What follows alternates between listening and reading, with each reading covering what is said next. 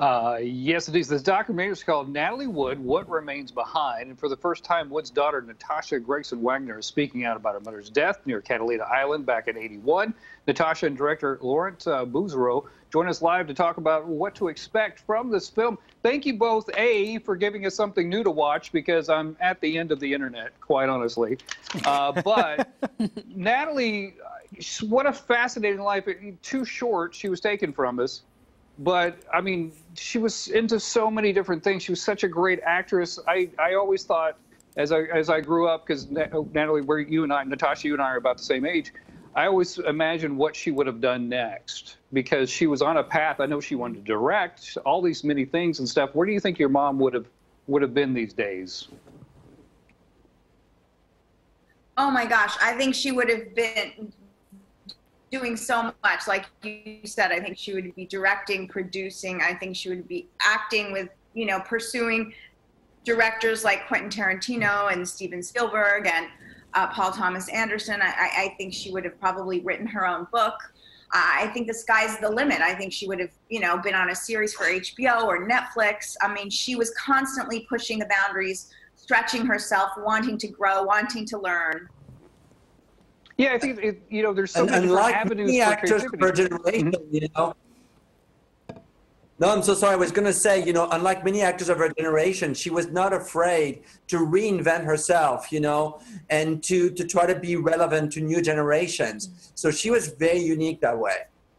Yeah, I feel like there's so many different avenues now for creativity that it would have been fascinating to see what she could have done with all this.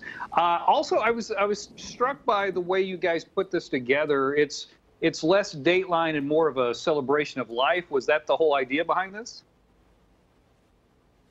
Oh, for sure. I mean, we didn't want to do an investigative reportage kind of thing, We really wanted to make a film, something with cinematic value and something that was not predictable.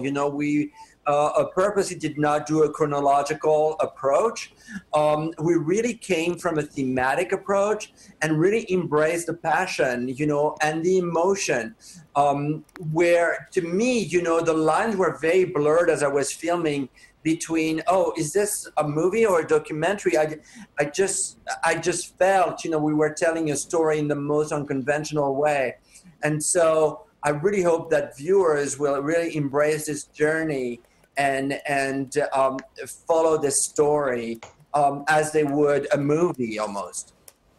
And you guys don't dance around, her end and everything in '81 and everything, and you kind of hit that right off the top, and go through that. But then it really is joyous to watch all this footage.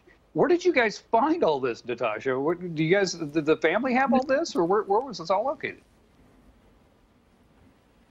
Yeah, well, my mom was a great collector and saver of letters, and my father was constantly photographing us and videotaping us and stuff. So we have a large archival unit in Los Angeles, and that's where all the gold was.